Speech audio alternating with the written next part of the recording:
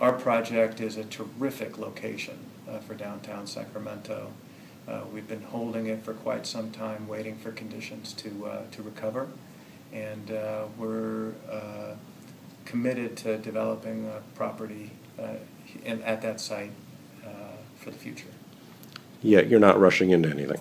No, we're not. We've, as you know, we stopped the original project in 2007, and we've been waiting quite some time. And we'll be smart in how we approach the planning of this project and the development of this project into the future.